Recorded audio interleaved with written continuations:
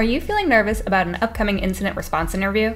Well, you're not alone. Stick around and hear from our experts how you can prepare for your interview and some common interview questions that you might hear. Before you ever make it to the interview room, you're going to want to prepare. Coming prepared will not only boost your confidence, but also give you a home team advantage for any curveball questions that the interviewer might throw your way. Let's go through some of the preparation steps to get you ready for your interview. First off, for preparation, you're going to want to fully understand the role that you are applying for. Is this incident responder role for a managed service provider, where you may be supporting different companies across different industries and infrastructure? Or is this incident responder role for an internal SOC, where you will only be working with one company? How large is the team? Will you be managing people, or is your primary role going to be incident response? Do some research on the company itself. If you happen to know somebody or somebody knows somebody that works at the company, you can ask them. But if you don't have that resource, you can always do open source research. You can look on LinkedIn or Glassdoor to see what other people's experiences have been. What are some of the challenges and successes that people have experienced at the company that you're applying for? Research the salary range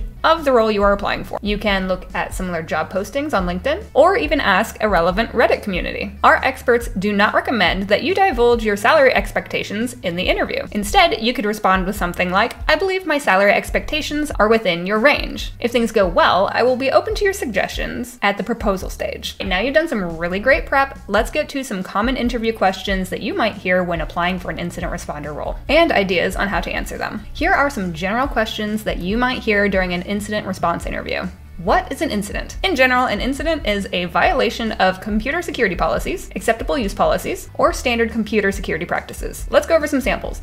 An attacker commands a botnet to send a high volume of connection requests to one of the organization's web servers, causing a crash and denial of service. An attack like this could greatly affect a business's ability to operate. Another example is users are tricked into opening an emailed quarterly report from their company. Unfortunately, this quarterly report contains malware, and now that the user has clicked on it, there is a tool running on their computer which establishes connections to a malicious external host. This can be troublesome because now the attacker potentially has a foothold in your internal network. Question number 2. Can you explain the incident response lifecycle and its key phases? The NIST incident response lifecycle breaks the incident response lifecycle down into 4 different phases. First is preparation, detection and analysis of the incident, containment, eradication, and recovery, and finally, post-incident analysis. Cybersecurity is a field which is greatly focused on policy and frameworks. So referencing an industry standard framework like NIST can help an employer feel confident about your capabilities. Question number 3. What are some common sources of incident alerts? Intrusion detection systems, security information and event monitoring solutions, firewalls, antivirus, and user reports. Interview question number 4. What are some common indicators of a security incident? Common indicators include unusual network traffic patterns, unauthorized access attempts, unexpected system behavior, and of course, malware infections. Interview question number 5. Define the term indicators of compromise and explain how they are used in incident response. Indicators of compromise are artifacts or behaviors that indicate the presence of a security incident or compromise. These can include IP addresses, domain names, file hashes, registry keys, and network traffic patterns. These are used to detect, investigate, and remediate security incidents. Next up, number 6, explain the difference between proactive and reactive incident response strategies. Proactive incident response involves implementing preventative measures and proactive monitoring to identify and mitigate risks before they're escalated into an incident. Reactive incident response is responding to an incident after it's happened.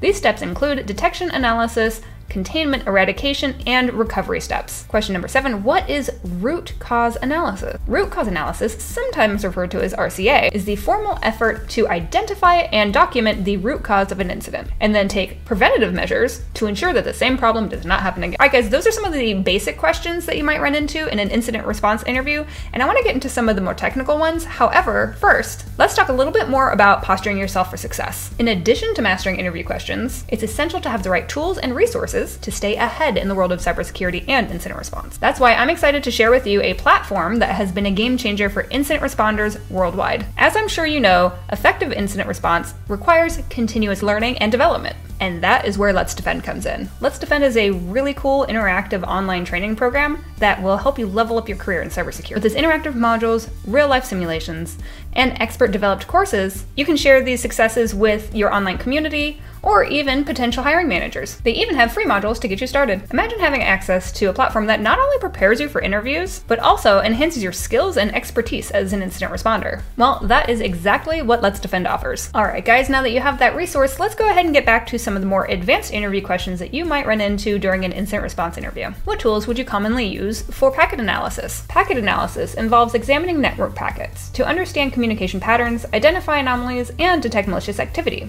Tools such as Wireshark and TCP-dump are commonly used to capture and analyze packets. How could you detect and block C2 communications during an incident? A command and control server is a remote server used by attackers to send commands to compromised systems and exfiltrate stolen data. Think of this like the bad guy mothership. Techniques for identifying and blocking C2 communications include network traffic analysis, intrusion detection and prevention systems, and endpoint security controls. How is event log analysis conducted to detect and respond to security incidents? Event log analysis involves establishing baseline behavior, identifying anomalies, and prioritizing alerts based on severity. Event log analysis is a crucial capability of an incident responder.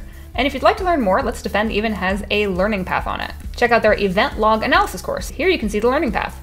Go give it a look. Alright guys, before we wrap things up, we're going to dive a little bit further into the weeds with a couple of digital forensics and incident response questions, or DFIR. Alright, so our first DFIR question is, what is the importance of establishing a timeline during a digital forensics investigation? A good timeline being created during a digital forensics investigation is crucial for incident responders to understand what's going on. It helps them reconstruct the sequence of events leading up to the incident. By correlating timestamps from different sources, such as system logs, network traffic, and user activity, the timeline provides insight into the attacker's actions, a timeline of the incident, and affected systems. This information is invaluable for understanding the scope of the incident, identifying potential evidence, and formulating an effective response strategy. Question number 2 in our DFIR section. How do you acquire a forensics image of an affected device? Discuss the best practices and tools used to preserve the integrity of the evidence. Acquiring a forensics image of an affected digital device is crucial for both a forensics investigation and incident response. Best practices include using write blocker software or hardware to prevent alterations to the original data, and thus the integrity of the evidence. Tools such as Ncase, FTK Imager, and DD for Linux are all commonly used for imaging. During incident response, rapid acquisition of the forensics image allows for the preservation of volatile evidence. Alright, last but certainly not least in our list of incident response interview questions that you might run into during an incident response interview, explain the role of volatile data collection as it pertains to digital forensics. What types of volatile data are typically collected from live systems? And how is that data used during the investigation? Volatile data collection involves capturing live system information such as running processes, network connections, open files, and system memory. In incident response,